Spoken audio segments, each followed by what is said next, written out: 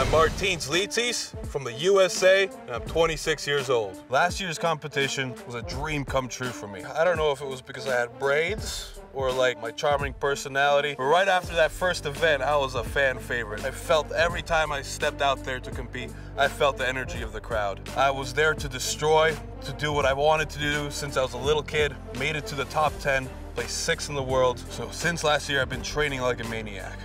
My mom, Anita, is coming this weekend, and it's very special that my mom is coming here to see me this weekend to compete in the biggest competition of my life. And to have her, I'm sure, is just going to give me that much more strength to destroy this competition and be my best.